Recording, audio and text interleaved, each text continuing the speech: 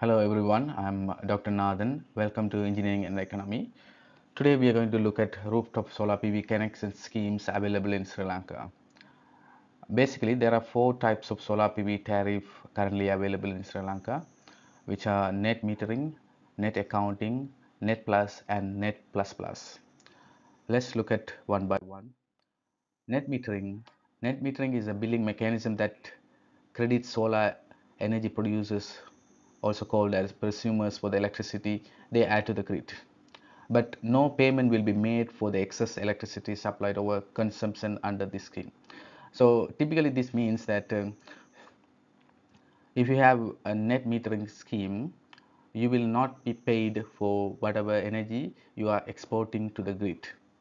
This means, like, if you are consuming 30 units in a particular month and you are exporting 35 unit, then the remaining 5 units will be accounted as a credit in your account, but there will be no payment will be added. Electricity board will be check whether next month you can use that 5 units. Likewise, every month if your export, I mean your solar power generation more than your energy consumption, then the excess will be credited into account as a kilowatt hour unit, not as a rupees. So there will be no payment uh, to be made to the household owners. So if you go to the detail, energy interchange, customer may feed surplus energy at any time of the day. Customers' purchases from the grid will be charged at a usual rate. The grid acts as an energy bank. In this scheme, a grid will save your energy. Okay, if you go to the payment scheme, there will be no payment for energy supply to the grid. If in the billing period, customer has provided a net surplus, they will be credited to the account. So surpluses can be carried through the future. So the next month it can carry to the next month. Net accounting is similar to the net metering. However, there will be payment to be made by the electricity board to the rooftop solar PV rooftop owners. This means that earlier net metering there will be no payment, but in net accounting there will be payment. That payment means, let's say you are consuming 30 units in a particular month, but so your solar panels are generating 35 units.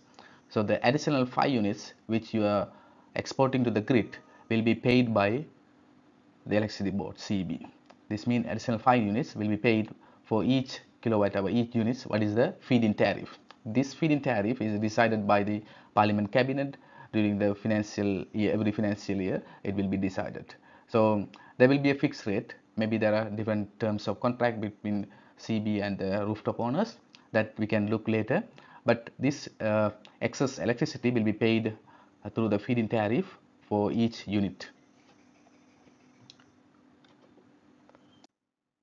If you look at the connection topology or connection diagram, the net metering and net accounting will have the same connections. There will be no different in terms of connections between the net metering and net accounting. This means, like, there will be one energy meter, that is a net meter. So that will count what is the excess energy you are exporting to the grid minus whatever the consumption you're consuming. It means, like, the meter, one meter will count the balance between the energy consumption, energy and energy export. Let's move into next scheme, that is a net plus. When you look at the net plus, it involves getting paid for all the amount of electricity generated using the solar panels fixed on the premises. There is no link between the amount of energy used by the prosumers and the amount of energy produced by the system. Two separate meters will be installed to measure import and export of energy separately. So this means net plus handle energy import, that your energy consumption for your house, and whatever energy solar panel is generating, that is a energy export, are two separate entities. It means there's no connection between what you consume within your house and what you export to the grid through the panels. So it's just two separate things. So that is the major difference between the first two cases and the net plus. So if you look at the net plus diagram, so we have two separate energy meters. One is for the electricity meter, one is for the cross meter. Cross meter will check how much energy the solar panels are exporting to the grid, you are selling to the grid. The usual electricity meter will check how much energy you are consuming from the grid. So that's a clear difference between net meter and the previous cases. So when you look at net plus plus, that is a new addition recently added in Sri Lankan tariff scheme. So net plus plus, currently all other schemes connected to the grid are limited to customers' contract demand. The limitation result in underutilization of available roof space for solar power generation beyond the contracted demand.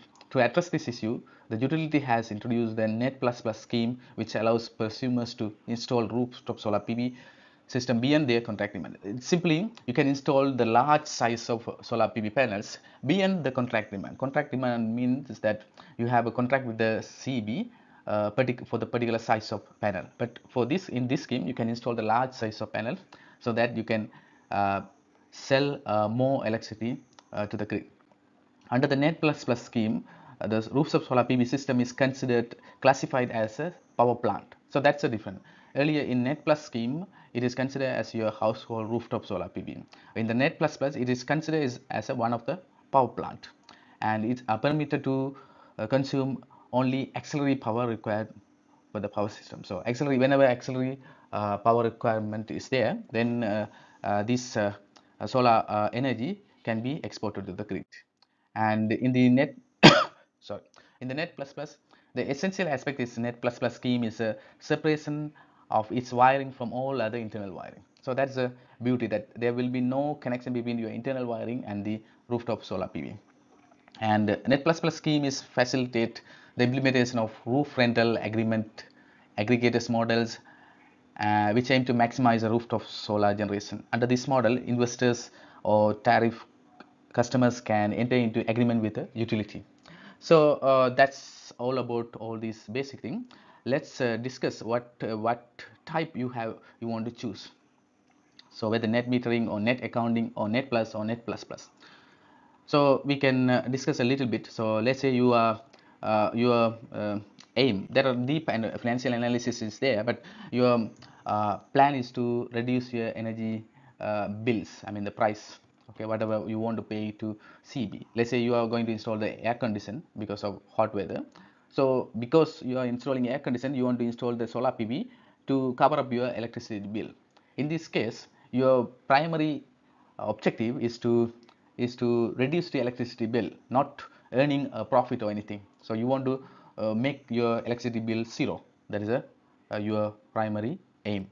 So in this case, net metering is enough. So in net metering, you will not be paid any money from the CB, but your bill can go to zero. You don't need to pay anything if you balance your consumption and your solar energy export is equal. So that's clear. If your purpose is that simple, your panel size may be 5 kilowatt panel, 6 kilowatt panel, 7 kilowatt panels. For that case, net metering is more suitable. If let's say your requirement is about 5 kilowatt panel, but you want to install 20 kilowatt panel because you got some loan from bank in a cheap rate, interest rate, or some you want to do a little bit of investment.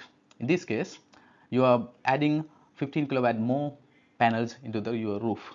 In this case, you want to earn some money on top of your balancing your air condition, all other energy consumption added to your house. You want to export the solar power generation and you want to earn money. This means this case is like 20 kilowatt panel, 30-40 kilowatts panels. In this case, you can go for net accounting, which means you're going to use that energy to balance your electricity bills, I mean your own energy consumption, your house energy consumption. At the same time, you're going to earn some money from CB by selling the solar energy.